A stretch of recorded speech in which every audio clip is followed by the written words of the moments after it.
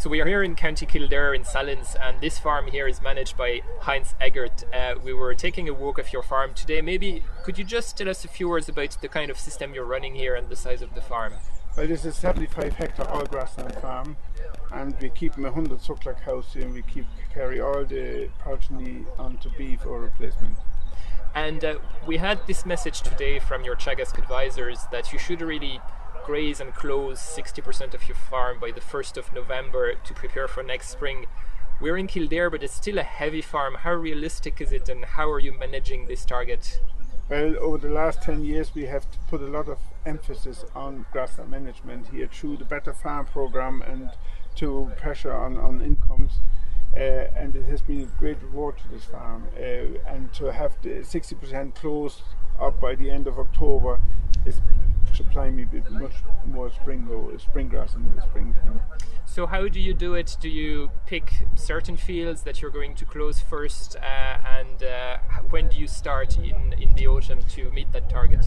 This is a heavyish farm and the water tables are very high on this farm, so we suffer with wetness. So what I'm doing, I'm closing the driest fields close to the farmyard down first, because they're the fields I want to graze in the springtime first. If on a wet spring we can maybe just, because it's close to the farmyard, just leave out stock for the day and bring them out, do a bit of on-off grazing and things like that to be as flexible as possible in springtime. Okay, and finally we've seen on the calves behind us a new device you're using to help with weaning this year. Do you have one with you? Could you show us how it works? Yes, it's called a weaning paddle or a weaning tag. It's a nose tag they call it. It's inserted in the calves' nostrils, and it will actually prevent them from sucking. When they go to suck the cow, they will push the teeth away and they can't actually reach it to suck it. The idea is to stop the milk flow to the calf, but to stay with their mothers. I think the biggest stress we couldn't put on weanings and causes most of respiratory diseases is the weaning. It's the most stressful thing on the animal, especially on the weanings, but also on the farmer when you lie in bed at night and you hear all these cows and calves roaring.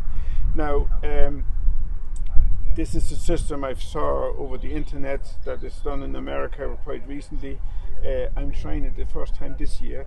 We weaned. The system is we put the nose tags in, keep the calves with the cows for 5 days. After 5 days, we take the nose tags out and separate the cows from the calves, and the weaning stress is a lot lower. In fact, yesterday we weaned 20 cows. They're only 2 fields away from him. You hear them roaring a small little bit, but not very much. So you're happy with it so far? It seems to work. These nose tags and this particular bunch of bull calves, we inserted them yesterday.